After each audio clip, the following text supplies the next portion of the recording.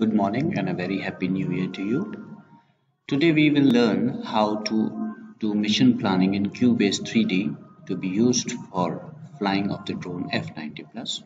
We'll click on the icon QBase 3D. You need an internet connection because we would be using it. We'll go straight away go to the mission, new mission. We'll go to mission settings. Here we can see, first of all, we have to choose an aircraft which we are flying. There are different aircrafts provided by the quantum systems. Our aircraft is Trinity f90 plus. This is the payload or the camera. We'll choose the camera. The camera which we are using is the UMC R10C. Now here are some settings. First one is the link loss setting or the tolerance. Now, this tolerance is basically that if the remote control link as well as the flight data link is lost during the flight, the Trinity f90 Plus returns to the link re-establishing waypoint after the selected time is expired. Similarly, this is the loiter time. Loiter time is that as the link is re-establishing waypoint, the Trinity loiters for the selected time and tries to re-establish the telemetry connection with the QBase or the transmitter. This is the aircraft speed which we can put as 70 meter per second. We'll click apply. In the bottom side, we click on this particular icon and select the map. Now, since we have an internet connection, we'll select the world imagery and select. So this will be shown here. Now, as we know that in the previous video, we had prepared a few KML, area 1 and area 2. Now, there are three methods to add the KML or make an area here. The first one is that we go back to the main screen, we go to the tools, we import the KML as a file layer. Now on the desktop we already had a folder example 1. Now we add the area 1, open, mission, return to the mission.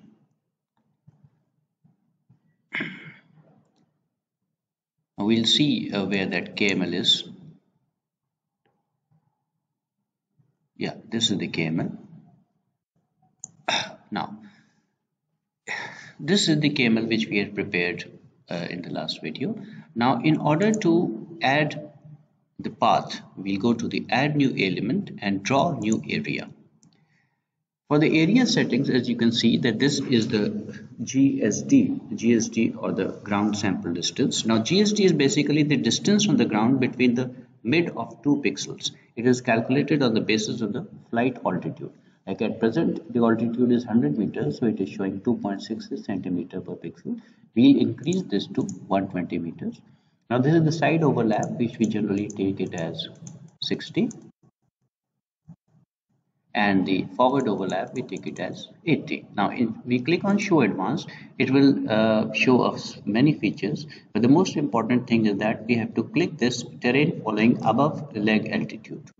Right, now we'll start drawing the area using this particular cursor.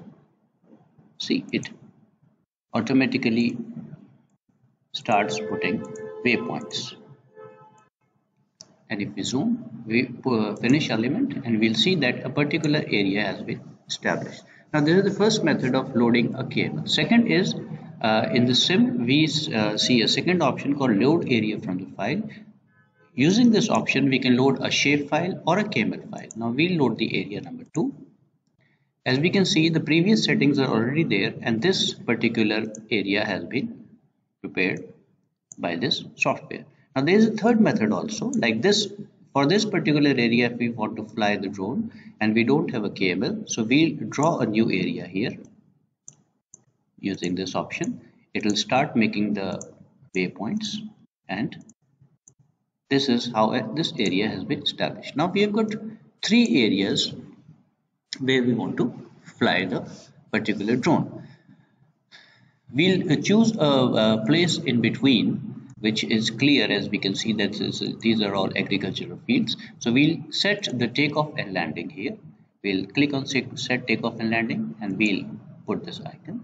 Now this takeoff altitude, we'll put it as 40 meters depending upon the area. This cone which is known as the transition cone, is at 135 degrees. This cone basically means that if the aircraft is here and it straight away, since it is a eVTOL or the vertical takeoff and landing drone, it will go straight up to 40 meters and then move towards the transition.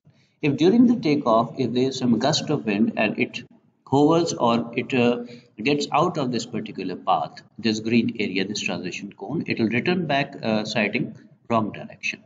So we put it as 135 or you can put it as 120 also. We finish element.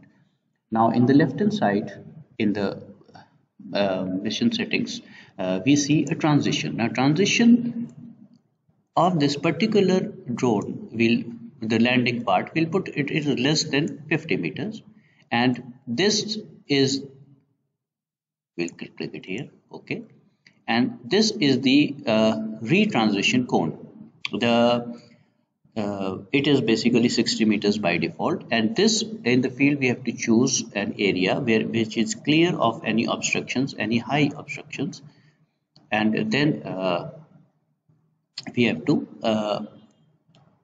put it there. Now we'll finish element.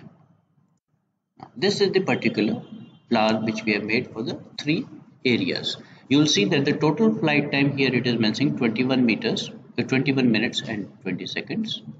Now there are a few things which we have to check.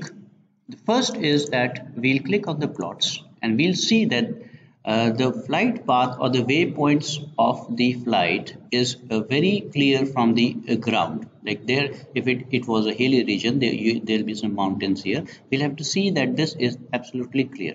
If there is some, if the drone in the flight plan, there is some obstruction here, it will show in yellow line. Yellow line means that it is between 20 to 50 meters there is some problem, and if it is less than 20 meters, it will show by the red line.